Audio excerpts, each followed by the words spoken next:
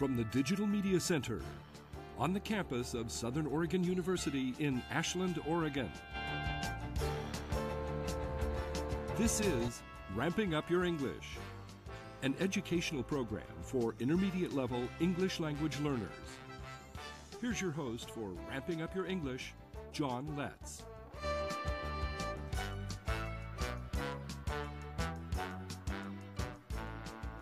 Welcome to Ramping Up Your English. Ramping Up Your English is for English language learners from all language backgrounds who have already begun the process of learning English as their second language. It's a program for people of all ages. If you're seeking greater English proficiency, this program is designed to help you reach that goal. Ramping Up Your English is a support program for English learners who have already passed the beginning stages of learning English. We take a content-based approach to helping you reach higher English proficiency. We use English to teach English. The theme of our first unit is trains and railroads. This is episode 23, segment 1. In our last episode, we used our English listening skills to understand lyrics of songs. That can be a tough job in a second language, as lyrics often have non-literal meanings. Today, we're going to stretch your listening skills even further. Today, we'll have you listen to an interview to see how much English you can understand. The interview will be within the theme of our unit on trains and railroads, so you'll have an advantage if you've watched our previous programs. Now, let's ramp up those listening skills with an interview with our first guest on Ramping Up Your English, Tyler Darnielle. Tyler, welcome to Ramping Up Your English. Thank you, John. It's a pleasure to be here. So Tyler, you took a trip on the Empire Builder. That is the only train of long distance across the West that I have been on but did not do any recording or video. Okay. So I'm so grateful that you're going to share with us some of those shots that you took photographically. So could you tell us real briefly where does the Empire Builder go and what's that about? Well, our section starts in Portland, Oregon. We take off from there, across to Columbia in Vancouver, down to Columbia River, up into Spokane, across Idaho, across Montana, Wisconsin, down into Chicago. Wow, quite a distance then. How long did that trip take? About 2 days, 48 hours, 2 overnights on the train. Okay. And were you in the coach of the train or the sleeper? No, we had a sleeper bedroom unit. I see. When I took that train many years ago, think starving student, I'm in the coach. But even in the coach, the seats are pretty big and they're pretty comfortable.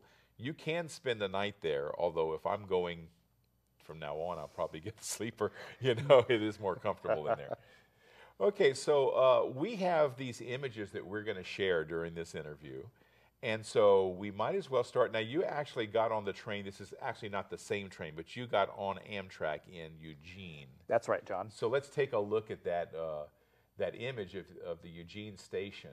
So this is a good jumping off point for us in Southern Oregon because it's a pretty easy drive. And from there up, there's several trains that'll take you up north. So let's see another image of the Eugene station and then another one. It's a real neat kind of, very railroadish station, isn't it? And then there you are. There I am, all excited, ready to go. The anticipation is building. Oh, I bet by that time you're just, okay, Can't so wait. you get on the train in Eugene, and about what time do you end up getting to Portland? We left about, say, noon on the Coast Starlight train. I see. We go northbound, takes about 3 hours, drive to Portland, probably approximately 3 p.m. I see. Now, do you have to overnight in Portland, or can you get on the Empire Builder the same day? We can get directly to the Empire Builder the same day. Wow. Well, then you were brave to go outside that station in Portland and take some pictures. So let's see some of these pictures that you took at the Portland station.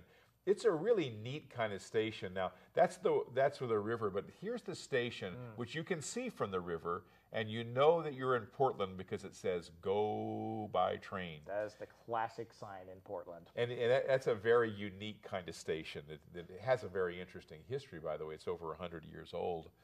So let's take another look, and here you are with your wife, Amber, in front of it, and on that side it says Union Station. And let's see the next one. Now, this is the inside, right? That's correct. Okay, and I think you have another view of the inside. Isn't that a beautiful station? It's not the busiest station on Amtrak, but it is a beautiful station. As Oregonians, I guess we're proud of there. Anything you want to say about the station while you're there? Just a real nice, spacious place, good place to eat. There's a first-class lounge if you happen to be traveling in the sleeper car. You can go in, have a Coke if you want, have a donut, relax, and wait for the train. Wow, and I didn't even know Portland had one of those. Yep. I know some of the bigger cities do. Okay, let's see the next one. And so here, what is your vantage point on here? This is the pedestrian bridge over at the train platform just outside the station. I see. So you were pretty brave in getting out there and getting that. So is that the Empire Builder that's waiting in the station, or is that the Coast Starlight? That might be the Coast Starlight that we just got off of. I see. But it's that superliner, that double-decker kind of cars that Amtrak has on That's all those right. long It's your distance trains. classic West Coast train. Okay, great. Okay, and let's see the next one. So here you are now, if I remember right, you're crossing the Columbia River? I believe so, yes. So the Empire Builder goes on the northern bank of the Columbia River. It does, that's on correct. The Washington side, you could say. Okay. And then let's see what's next here. So there you are. Oh, I bet people from Oregon know that. It's a little overcast, but if you look in the background, what is that? That is Mount Hood. Okay, so you get a nice view of that. Let's keep going. Now, you took two journeys actually, right? You took one in 2010. That's right. And one in 2014. 2015. 15, just that's last right. year, about July. Oh, great. Okay, so all these memories are fresh in your mind. And so in at least one of those journeys, you ran into quite a bit of snow. We did. The first journey was very, very snowy. Okay. Well, that's the beauty of the Empire Builder. If you want snow, even if you're taking a spring or a fall trip, you're likely to get it. So here's some snow pictures that you got. We can go through those. You got some really nice, you see the evergreen trees up there in the mountains. Beautiful, beautiful. That's probably crossing the Cascades, I'm guessing. Or... It must be Cascades heading through Washington State. Oh, yeah. And then they had that whole sawtooth range that's kind of pressed up against that. So if you're a geography person, you're tracking pretty well with us there. Boy, those almost look like glaciers coming down from there. Let's see some more. So you had lots of good shots. Now, this is one of the roads. So I don't know about you, Tyler, but I always have a thought when I see a highway or a car from a train. I don't know if you had the same thoughts, like, oh, thank goodness I'm not driving this. Exactly, especially during a traffic slowdown. See trucks and cars stopping inside the sleeper car, glass of wine perhaps. I'm comfortable, the boiler's running. I'm happy, they're not. Oh, this sounds good. Now, in your sleeper, what do you have in there? Basically, in your Superliner sleeper, you have a bed, you have 2 chairs, and you have your own private sink, bathroom, and shower. Okay, so that's the full bedroom. That's right. Okay, so very comfortable in there. Very comfortable, wonderful accommodations. Now, how's the service? How you have a car attendant in there? We do. He's very, very good. They come by usually every hour, check on us if we need anything. Do we want a drink? Do we want to order from the meal menu if we want to eat in our car? They bring us a reservation list for the diner car if we want that. Very attentive. So when they say first class, they mean first class service. It is first class. Okay, that's great. Now let's see what else you have, because this route has lots of scenery. Now that's the train itself looking at the baggage car. Yeah, that's the baggage car. And let's go on to the next one. So this is waiting at the station, I think are the names of this. 2 locomotives I've noticed, and for those long distance trains, they always have 2 locomotives on Amtrak. Okay, so there we're waiting at the station as well. I just love looking at trains. I don't know about you, but I imagine you do. Okay. I love it. Okay, so let's see the next one. So that's kind of looking back. So in back of the baggage car, you have the sleepers and then the dining car and the viewing car, right, and then the coaches. That's right. And our section was in the very back because from Portland, they connected us with the Washington unit in Spokane. Oh, that's right. I should mention that half of this train leaves Seattle, and you meet up at Spokane and make one train out of the 2. That's right. Okay, so let's go on to the next one and see. Gosh, I just can't hardly wait. Now, this train goes to Glacier National Park, right? That's the lodge. Classic lodge right there. Wow, and you know, the railroad helped establish a lot of these national parks in the western United States. So let's go on to the next one, and that's getting off the train. You knew that guy's name. Yeah, this guy is Alfred. He was very attentive, one of the best we've ever encountered on Amtrak. A good sense of humor, knew what was going on. Okay. A+ good. quality. Yeah, it really helps when these guys are on their game. I should mention that attendants on the train ride it as long as you do. So if it's a 48-hour ride, they're on there for 48 hours. That's right. The engineers and conductors, about every 8 hours, they switch them for safety reasons. And so let's go on and see the next one. So Alfred, goodbye. And here we're east now. And this one really reminded me of my surprise. Western Montana, a lot of it is as flat as a pancake. So you've got all these mountain views first, and then you're out on the Great Plains. Let's see the next one. Another classic station stop at Havre. Kind of got the old-fashioned refreshment sign here, the old classic Great Northern Station. Yeah, okay, let's see what's next. And Now, here it is. And you mentioned Great Northern, that's Jim Hill's railroad. For rail fans, they know that. And what a beautiful locomotive they have on display there. I think we have several views of this one. So let's see the next view of that. They have all this information on it, which we're not going to take the time to read. Maybe our viewers should go on the Empire Builder and they get to read it for themselves. Okay, so next one. And then that's that symbol, that goat symbol of the Great Northern Railway. And the next one. And then there's a close-up. By the way, that previous shot, don't go back to it, but that's called a tender that they put to tend the locomotive. They had coal back there in the day and then the oil. So let's go on to the next one. So now we're in North Dakota. Anything memorable about...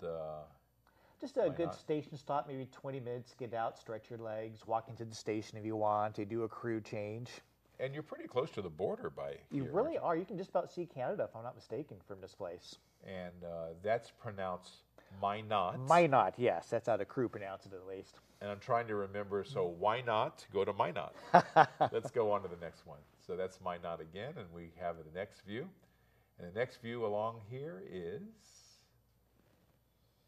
I do believe that is the next station down the train, but I can't recall the exact location of this one. Okay, so we're probably not in North Dakota anymore. We might be in Minnesota. Let's go to the next one. I think there's a close-up of the sign. There it Oh, is. we're in St. Paul. So that's the biggest population center I think you see after leaving Portland, isn't it? That's right. It sure is. So a lot of rural America in there. Really is. A lot of rural towns, Yeah. a lot of stuff like that. Really neat. Okay, so let's see the next one. And is that downtown St. Paul? I'd say it is Minneapolis, St. Paul, one of the two. Always impresses me how clean those cities appear Yeah. from the train track. Okay, and then the next one? Here's the Greyhound/Amtrak stop, probably Minneapolis, I'd say here. Okay, so let's go on to the next one. What is that, and what's it doing on your train? This is a private car that showed up somewhere around Glacier National Park. Okay. Private entity owns this. They just pay Amtrak a fee. They hook onto the back of the train. It goes for as long as they want. I see, and I've often been on trains that do have these private Yeah. cars. Not all of them have the dome like that. No. Let's look at the next one, and they have names, as you can see. And let's go to the next one, and you can see it off on the side. And then the next one is over the top of it. And did you take this from the back? I sure did. We're in the Portland section. We just go to the back of the train, go out the back window, and took that photo. One of my favorites. I learned how to cheat a little bit in video work. If there's nothing on the back of the train, and you shoot from the back of the train, and then you play it backward, it looks like you're doing a cab ride. Okay, let's go to the That's next cool. one, because I see we have 2 minutes left. So that's just the Burlington Northern Santa Fe, great big train company, one of the few left. And They're let's go to the next one. We're going to go pretty quickly through those. So that's boarding the train, and then the next view will show Canadian Pacific, and the next one will show the Mississippi River. So that's pretty exciting to see that, I imagine. Let's see the next one. And this is also crossing the Mississippi. And now we're to the next shot. That's some new equipment. And once in a while, because of one of the stimulus programs, Amtrak was finally able to buy some new equipment, and it's made in America, made in the United States. Fantastic. Okay, we have 1 minute left, but we're going to keep going. And so some people might recognize that symbol from the Red Wing boots. That's right. Let's go on to the next shot. And we're going to go pretty quick through Portage, Wisconsin, and then the other one to Portage, and then the next one. So once in a while, just like a little warming hut, like you said. Yep. Common sight from any train are these crossings. So it's kind of neat the first time you hear those ding, ding, ding, ding, and you realize that they're stopping for you. Okay, the next one. Pretty classic northern train station, isn't it? Fantastic. We see a lot of these along the way, these old-fashioned stations. Even the colors, okay? So let's go on to the next one. Wisconsin Dells, a fantastic town, very, very beautiful. Okay, let's go to the next one. And just to let our technical crew know, I'm going to go a little bit longer than the wrap-up time, but we will kind of speed things up in the views. So let's see the next one. So now we're in Chicago, and let's see the next one. Lots of rail. Chicago, as you know, is a big hub. Next Uncharacteristically empty, though, may I add. Yeah, really. There's the Chicago River. Next one. And the Chicago Union Station. Classic. My favorite station in all of the United States. A beautiful, beautiful place. Okay, so and that's the Chicago Sun-Times. So let's very quickly go through these to give a little bit more. These are kind of the highlight views, okay? So my crew's just going to go through pretty quick. We won't have a lot to say because it's mostly just looking at, this incredible scenery that you got to see on this. Isn't that just great? And we're coming up close to your favorite shot. That almost made my favorite one. There's a story with that bridge, but we'll have to tell it later. There's a nice sunset. That's your favorite shot right there with that fence in the snow. Love that shot. And then that's a gorgeous shot in anyone's view. And then here comes my favorite shot. And gosh, that's just incredible. So Tyler, thank you so much for sharing with us these great views and great stories of your trip on the Empire Builder. My pleasure to be here. Okay, so we'll return with more of Ramping Up Your English right after this.